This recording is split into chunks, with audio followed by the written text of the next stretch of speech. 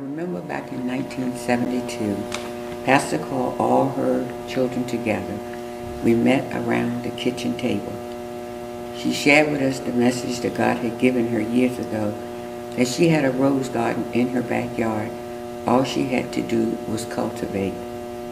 She said she was standing in the kitchen window years later, and God spoke to her again and said, "Arise, now is the time." She called us together at 2224 Laurel Drive. We met around a small wooden kitchen table. All of Bishop Jenkins' children and a senior, Mother Ella Wesley. At that time, Mother Ella Wesley was made the treasurer of the church. When Bishop shared the message of God, we were all in agreement and excited. Then in September, we had our first official service on Compostela Road. Not the whole building, but we had one of the small annexes. And there we had services.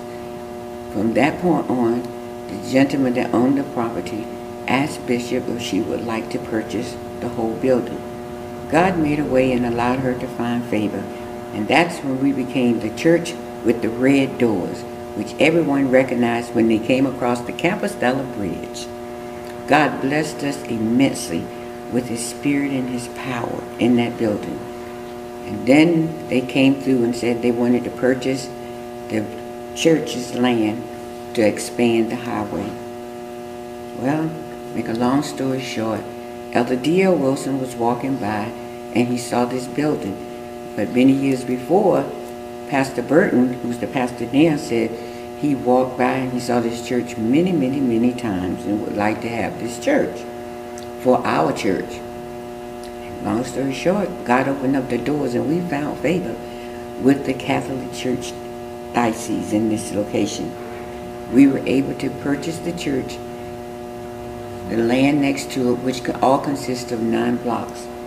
God blessed us to pay off this mortgage from the vision and the information of the financial plan to our pastor, Bishop Jenkins. When she called all the members together to tell us the plan that God had given us, 7 years this church was paid off due to the following of the instructions of God had given our leader. I thank God for her standing strong on the Word of God. She was ostracized and criticized from many, many sides, as we know, because she was a woman of God. But she was a woman that was chosen by God. And I remember as she began to age gracefully, the one request that she made to Elder Burton and I was this: "Children, bring me to church even if you had to put me in a stretcher." That was fulfilled until her doctor wrote the order and says, no more transferring her. She's to remain homebound. But to the end, Bishop Jenkins carried the Word of God in her heart. You go to her at her bedside to pray for her, and she switched the prayer around, and you could feel that she was praying for you.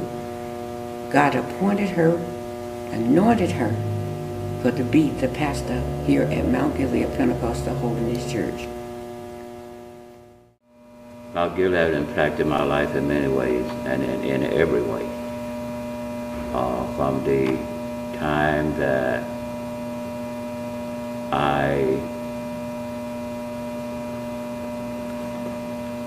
I came up until to the present.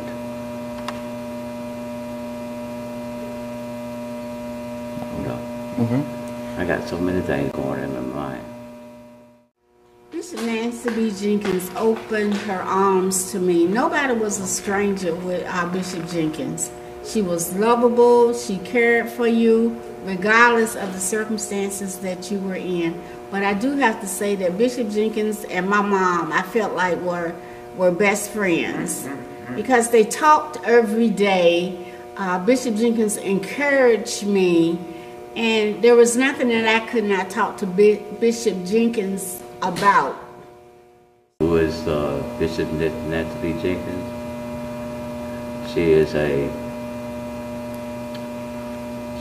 Was, and not only a great bishop and pastor,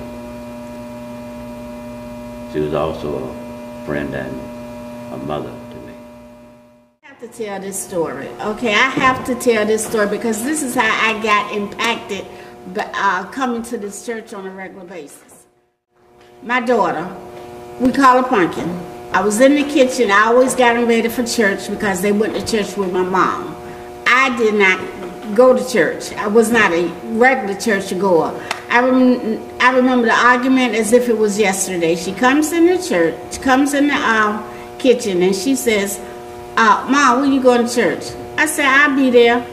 I'm coming. She says, no, you coming now. I was like, no ma'am, I'm not coming. She said, well, I tell you what, I'll stand here until you get ready. And I told her if she didn't get her booty in that van, when the van come, it was going to be on. She said, we will finish this conversation when I get back from church. That's how firm she was. She loved the Lord at a very young age, and this is why I am at Mount Gilead Pentecostal Holiness Church today, behind my daughter. What is one of your fondest memories of Bishop Jenkins? Her kindness, her sweet spirit, and most that I loved about her that I've learned from observing her was she was slow to answer, and the answer that she would give most of the time was, let me pray about it. Or we knew her so well that when she just became silent when you asked the question, there was always a peaceful look on her face to let you know without her speaking she was going to carry before God. Granny was a feisty lady. She always, well dressed. Oh my, well dressed. When we would go to her nursing home, because Granny had a nursing home. Bishop had a nursing home. She was always dressed Sunday morning ready. Yeah. Sunday morning ready every day.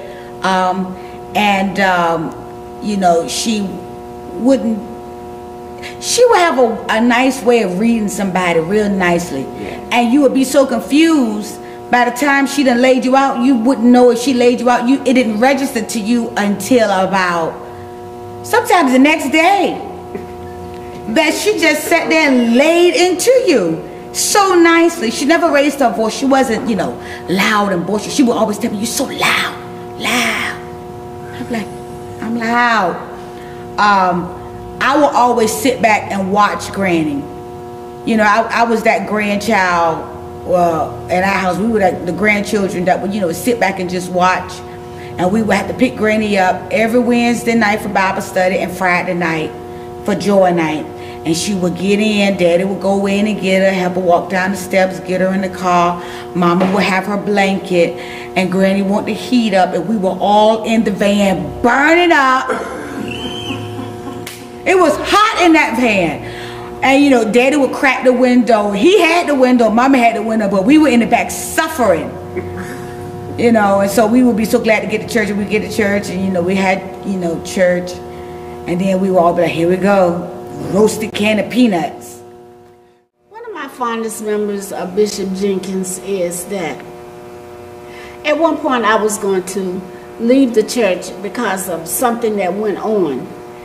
And you know how you get blindsided sometimes, and I went home and I told my mom, that's it, I'm out. I don't know what they're talking about. I don't want to be part of any type of church that have that stuff going on. And 2 days later, she called me and she said, baby, honey, I know you was upset when you left, but you can't let the devil get the best of you like that. The next Sunday, I was right back here in my corner seat over there in the pew. Yeah. Yes.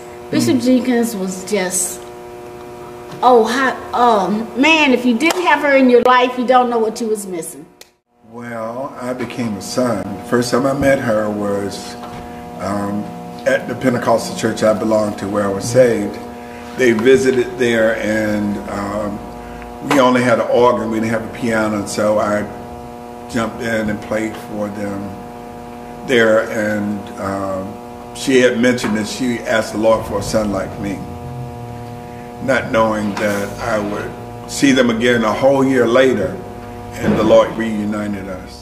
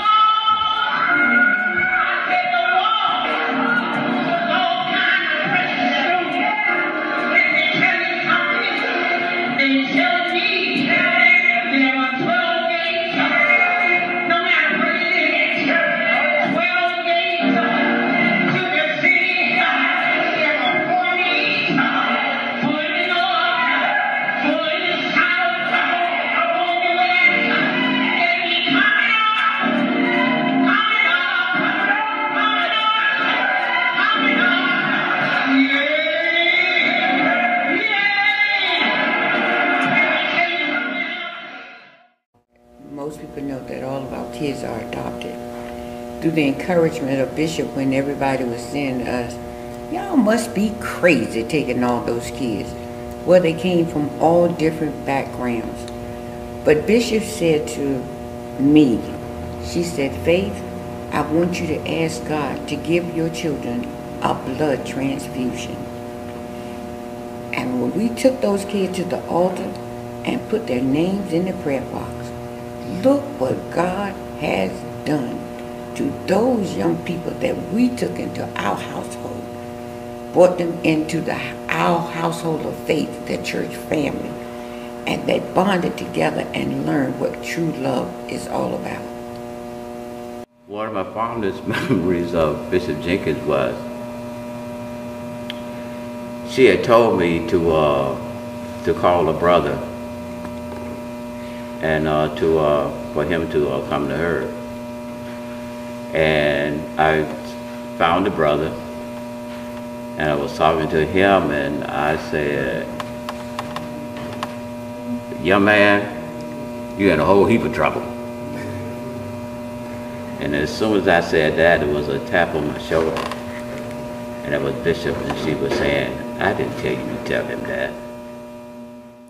I was vocal, and sometimes at the wrong time.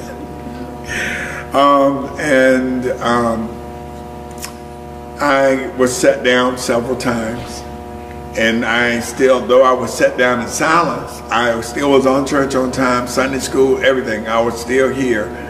And by the time it was time to start morning service, Bishop would look at me and call me to her office and say, you need to take your place. In other words, I need to get on the organ, but I still was silenced. Mm-hmm. But I sung, but I didn't talk. So the lesson that even when you're reprimanded, you're supposed to stay faithful. Yes, and she was just so loving. It didn't matter what she said to me. I was not going anywhere. Mm-hmm. Because it was what I needed. Did Bishop Jenkins ever have to correct you? If so, give me an example. Child, please, all the time. Lord have mercy, mouthpiece. I was a mouthpiece. And she would say, Faith. And when she said my name, I know that was her disciplining.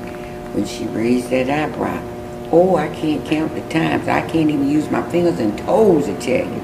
But she always did her correction in such a loving spirit that you would break down and cry. And she ain't said much, and she might just look at you. And we all know that was just the spirit of the Lord. I can't number the times that I was set down by her. Mm-hmm. All right. Physically set down. No, no, not as I, no, I wasn't going to get on that side of her. No. I saw too much of people getting corrected to know that, okay, there is a thin line here. No. So, you never wanted, none of the children, grandchildren ever wanted to get in trouble by granny, right? I remember one time I was a little girl and Mom and Daddy had went somewhere on a trip, and I was always upset when they would go to a trip. We had to go to Granny house. They left me at Granny house. But we always ate good because it was always Great Northern beans and fried pork chops and sweet potatoes. And I like that. But Granny had this cast iron stove or whatever it was. I don't know. It was some antique thing. And I was always fascinated by it. And so Granny was in the kitchen cooking fried chicken. Anyway, she was in there cooking, and that was my opportunity to finally mess with this antique heater thing or whatever. And I kept messing with it, and she kept coming around the corner. What you in there doing? I'm like, nothing. And I kept messing with it. So I finally got it that I could open up the door of it where they would put the wood in or whatever. And I opened it up. and I put my little doll baby in there, you know, because I wanted my doll baby to see what was inside. But I couldn't close it because the doll baby's legs was hanging out. And so I pushed it hard, but when I pushed it, the door broke. So I fixed the door. I concocted the door so Granny wouldn't see that I had broken. But some of it, she saw that she knew I had broken, and she beat me. I was so hurt. Like, but it wasn't even like a whipping. It was like she came in and popped me, and I was so disappointed that Granny popped me. It was just a pop, you know. It wasn't like bad, but and she says, I can't believe you broke it. I cried. I cried for days. I still remember that. She popped me. And then when I got older, you know, I was living in the world of sin. As Granny was saying, she said, you know, you were out there and you looked like sin. And I'll never forget, I had really done something real bad. I had ran off and got married. And, you know, Mama had called Granny. You know, that was the worst thing ever. When your parents tell you, I'm telling Granny. Oh, my goodness. You got married to your first husband, right? Yes. And she said, I'm telling you, Granny. And so Mama called Granny, told Granny. Mama yelled down the stairs, Nikki, pick up the phone. Granny on the phone for you. So, I pick up the phone. Hello. She started singing. Her song, when you know you were going to get a granny killing, was, there was a young lady who sat in the church pew. She heard a fine message and knew it was true. She was singing the whole song. You had to sit on the phone. She was singing the song. By the time she finished singing the song, you crying. And she says, I can't believe you would break my heart. I said, again. First it was the door to the store when I was a little girl. Now it's this. Oh, it was terrible. She said, you broke my heart. You went out and ran and got married. And you know I have a church. We don't get married like that. Now we got to plan a whole wedding. So I had to get married again in church. But Granny was so hurt. And she said what she said. And then she hung up. She never said bye. She just hung up. It was terrible. How was the music and the musicians and the choirs singing here over the years? I was a musician. I wasn't like a famous musician, super talented, but I gave what I had. And when God was in His anointing, I was taught that way. Blessed assurance, my hope is built. Those hymns and some contemporary songs. Oh man, singing, children singing, everybody singing. We had adult choir, youth choir, combined choir. We would go out to fellowship with other churches singing. We would sing at church. It was the bomb. You hear me? I'm telling you, the spirit connects, because sometimes the Bishop Elder Copeland would be thinking of a song, and Elder Burton, who's Pastor Burton now, will automatically start singing the song without her ever telling her. The choir was anointed. I remember an incident. You know, we were on small membership and didn't have a lot of money, but God made a way. We went to a church to sing, and everybody had on fancy robes. And we went up there to sing looking like Job's coat.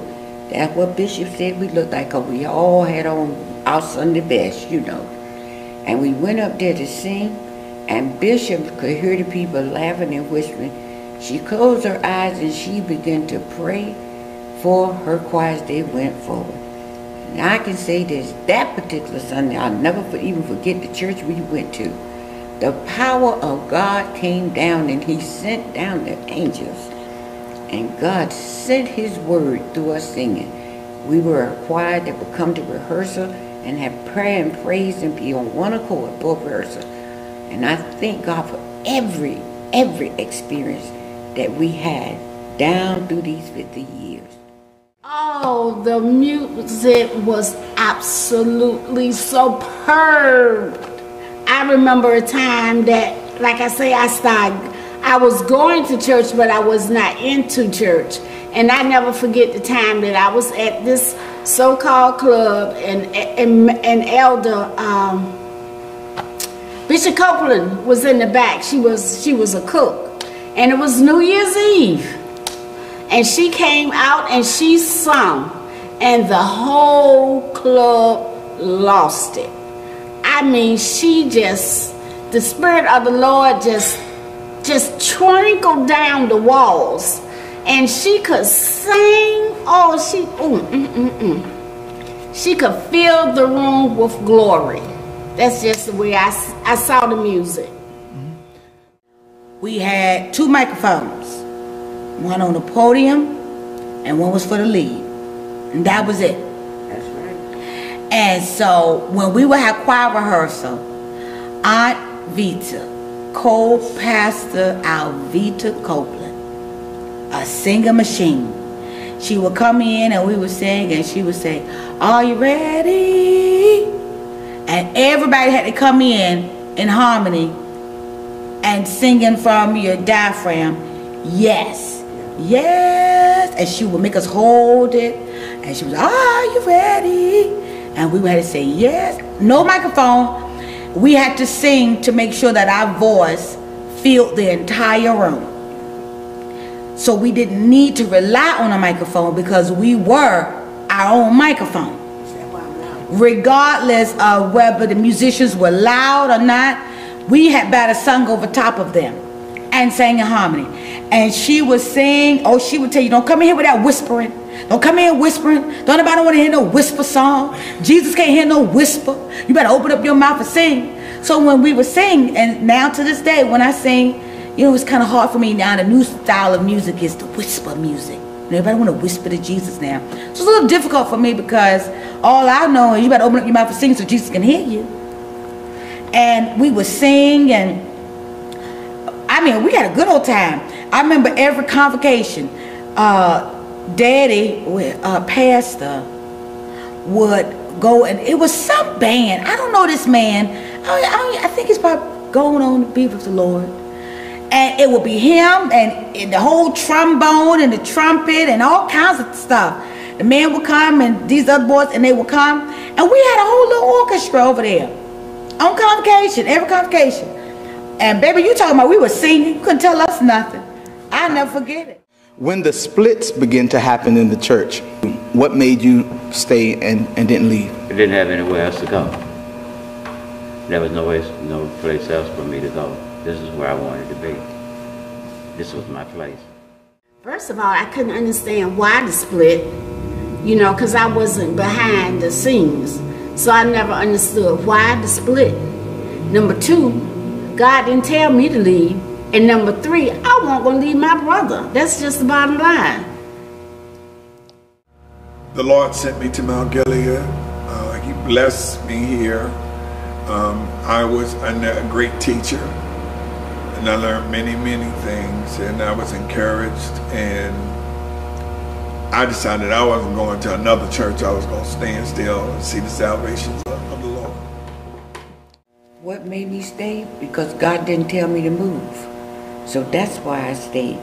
And then when our Vice Bishop Copeland passed, when she called Elder Burton and I to her bedside to give us the message that God had given her in her final days, I realized then why God had us to remain steadfast here at Mount Gilead.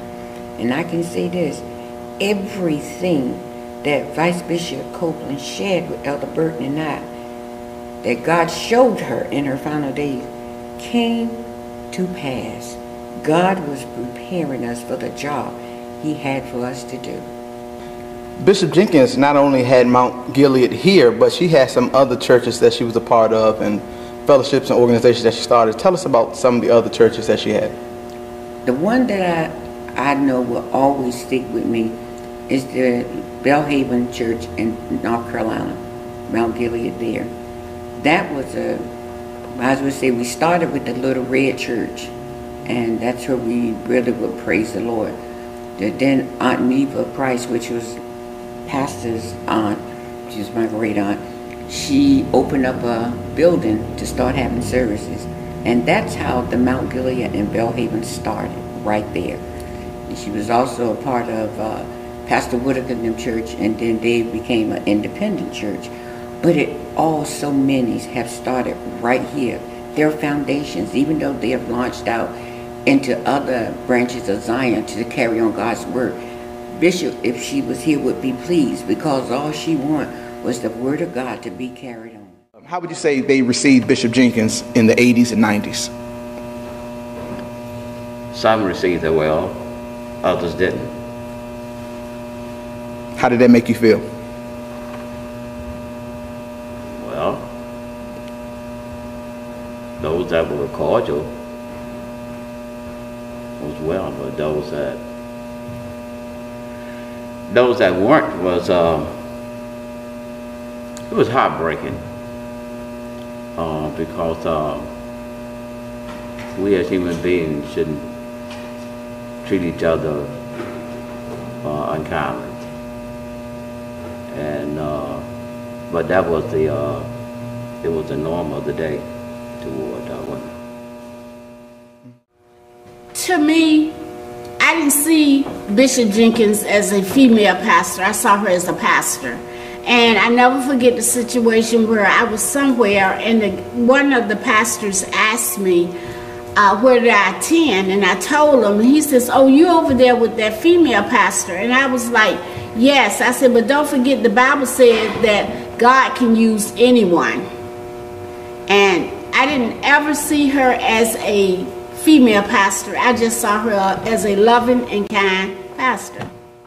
I think Mount Gilead impacted the community a great deal. We were a part of the community, and we did things in the community, from door to door to food bank to picnic in the park, and these things. We were in the community and doing things in the community.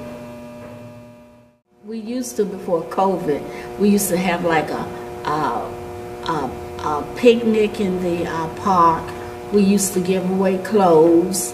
We used to give away school supplies on a regular basis. We invited people into the church, even if they was going somewhere else. It was just like a granny home cooking feeling in here. How did you take when Bishop Jenkins passed? When you got the news that she passed?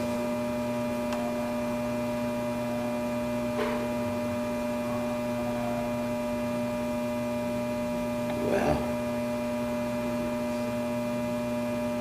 sad, happy and sad. Sad that she was gone,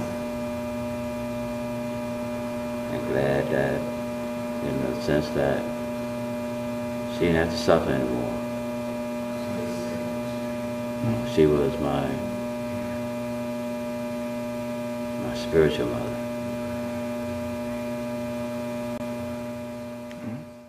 To be honest, I was sadder watching her ill when she died. I celebrated her death in my heart.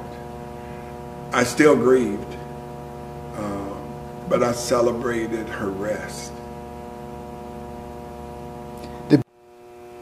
It was sad, but she would always tell us, you know, she's going to go home sooner or later.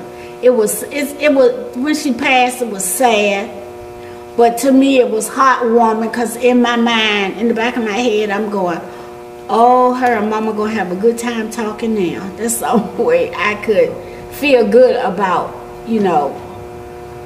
come to grips with it. I'm like, oh, she's going to be walking around up there and, helping people and twinkling her toes in the water, all that good stuff. Mm-hmm. Well, I will tell you I was happy. And the reason why I was happy, because I was one of the nurses that took care of Granny. I never thought that day would come either, that I would actually go over to my grandmother's house every night, bathe her, change her diaper, get her dressed for bed, you know, or help feed her or something. I never thought that day. And I remember the first day I went over there, Granddaddy called me because Granddaddy kept firing all the nurses. Granddaddy was something. Fired him. So he said, tell Nikki come. He told Mama to tell me to come over there. So I went over there. And I went over there and I said, Granny, I'm here to take care of you. And I'm going to give you, you know, a nice, wash you up and get you ready for bed. And as I was washing her, she says, and round about the end, Granny didn't have too many words. She says, I remember when I used to change your diaper and wash you. And now you are doing the same for me. And she didn't say anything else after that.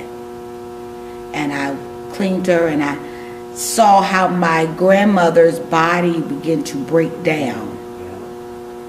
And I said, God, this is not how I am pictured. Granny wanted to, you know, be 101. She was 94 years old. And I said, this is not what my grandmother took care of people. She was a nurse. And so for this to go like this, I was like, this shouldn't be. And, you know, just to see her deteriorate right before my eyes, it was too much. So when I got the phone call that she had passed, I said, thank God. But it broke my heart. It didn't hit me until, I want to say they were closing the coffin. That, wait, is this real? And to witness my father and my mother and my aunt and, you know, Elder Kelly and everybody just kind of I saw them broke because I feel his leader was gone. I had to wrap up my tears. So I never dealt with it. I just moved on. There was a young lady who sat in a church pew. She heard a fine message. I knew it was true. The Spirit so kindly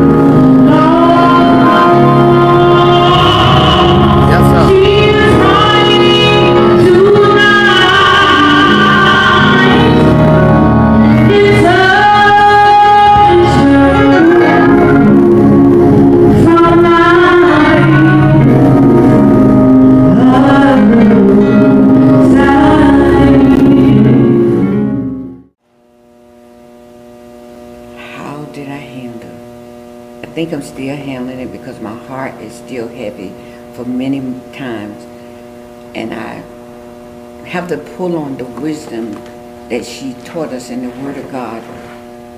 And that's how I keep surviving.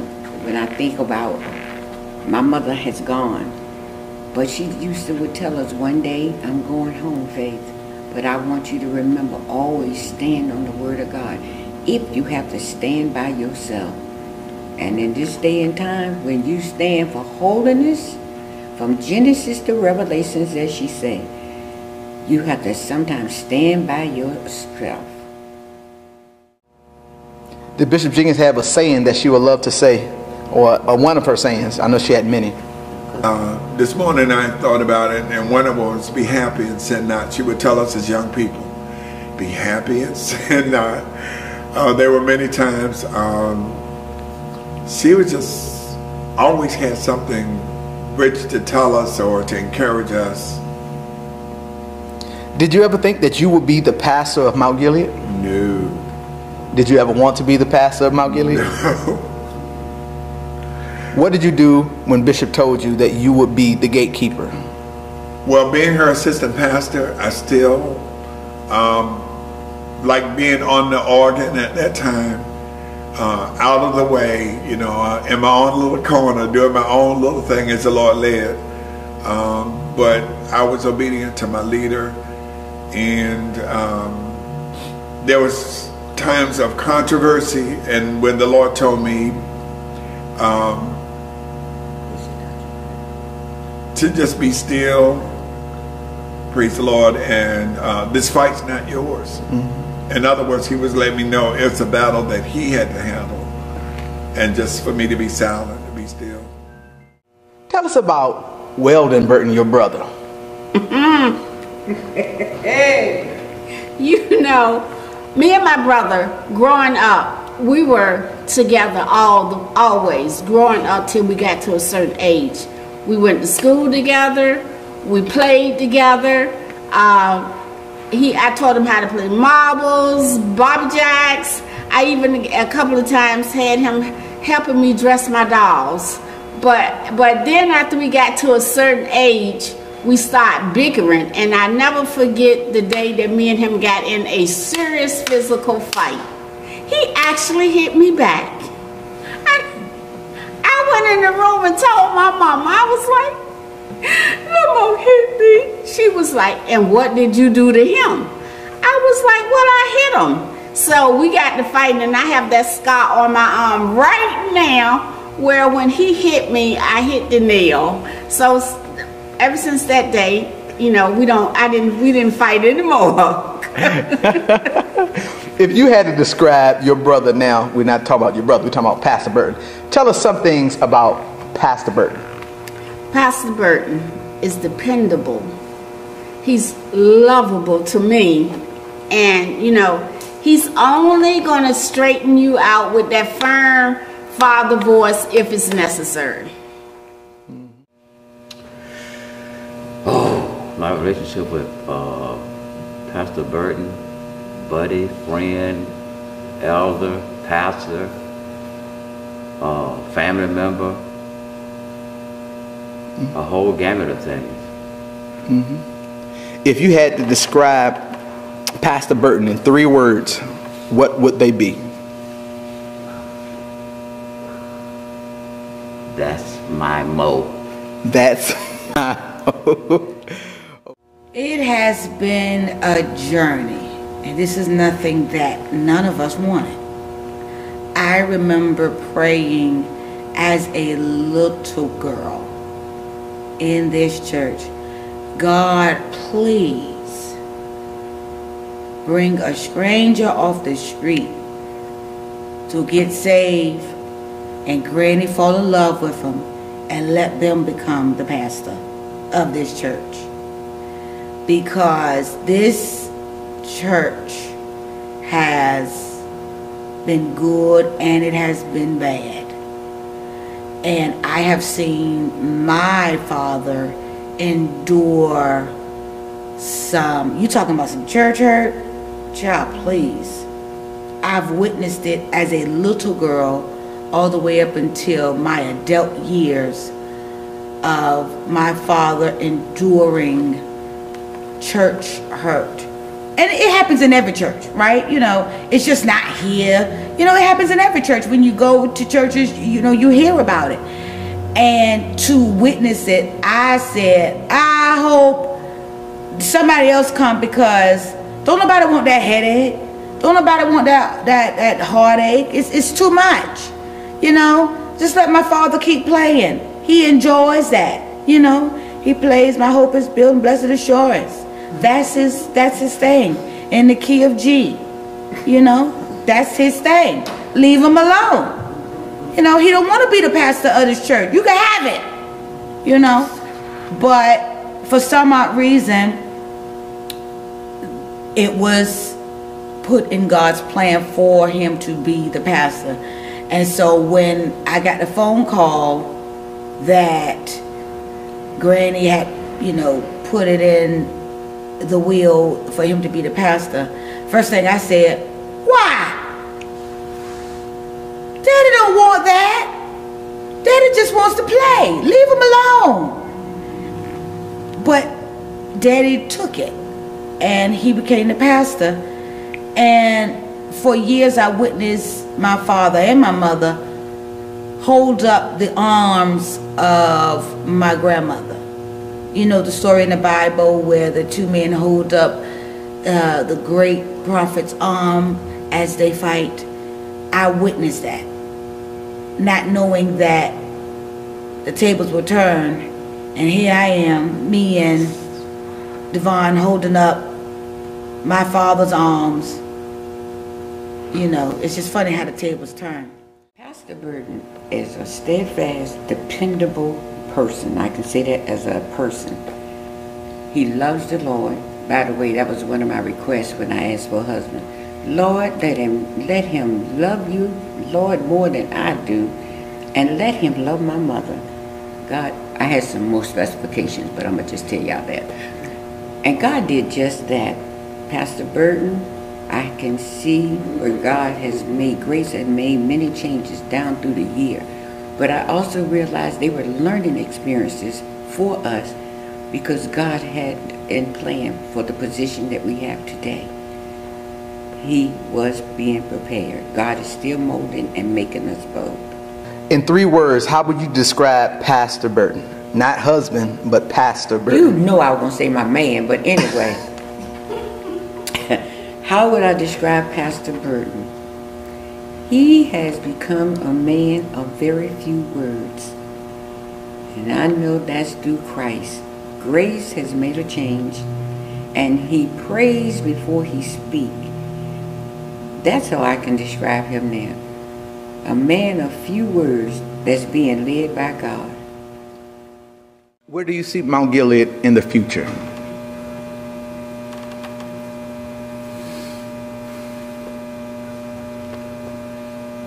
I see Mount Gilead in the future as being still a church on fire.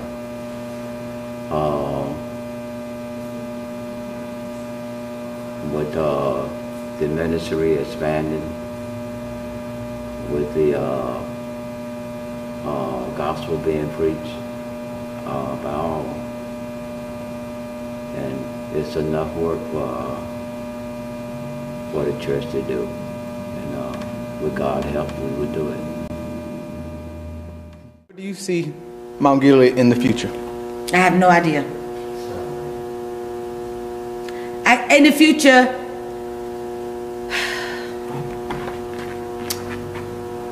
my mother, my father say they see the church overflowing. And I do see that. How we're going to get there, I'm not sure. But I do know that the Lord reminded me that this church was like a lighthouse. And the light is on, and souls will come because the light is back on. And so they're going to come. Put some elbow grease in it, but they're going to come. I see Mount Gilead as the future is good. They're going to just be talking about this church because it's going to grow. God has a plan. You know, even though it's few in numbers, he's still able to bring about his word. And just going to lift us up, and it's just going to be a glorified feeling in this community. How were you able to respect the brother and the pastor? How did you keep that difference, or is there a difference? There isn't a difference. I've always respected my brother. I've always loved my brother. My brother has always had my back, and I will always have his. Well, I'm happy for the church and the anniversary. Well, we came a long way. The little time that I have been here, we came a long way, and many things were accomplished. Many people were saved, and many lives were changed. And